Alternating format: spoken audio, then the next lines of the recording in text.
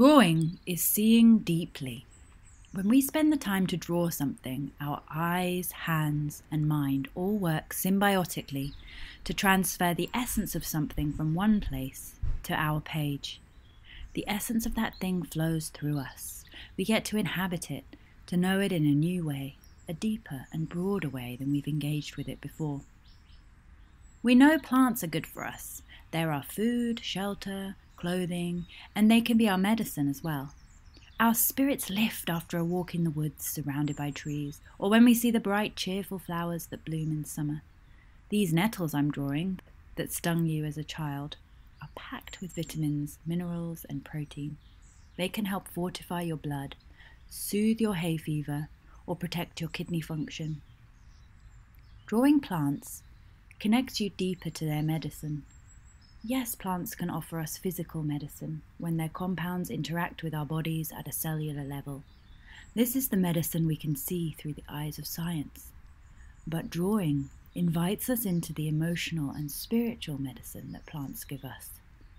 When you slow down long enough to draw a plant, you're encountering that plant in their space and at their pace.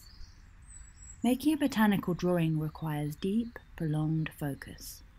When you look at something for a long time, your perception gets broader. Stop and pause now. Do you hear the birdsong? The cars going by that a moment ago you were unaware of?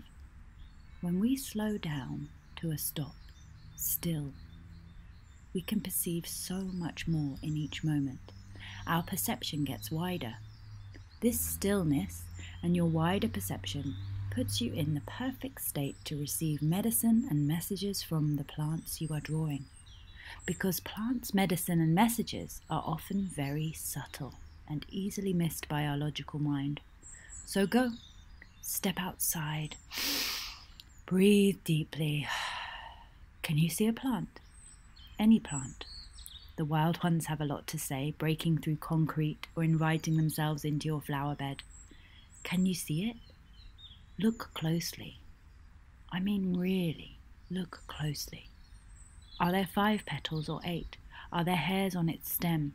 Does it smell of wet earth or zesty lemons? Grab a pencil and paper and draw what you see and feel. Slow down. Trust all your senses. Take a glimpse into the soul of the earth.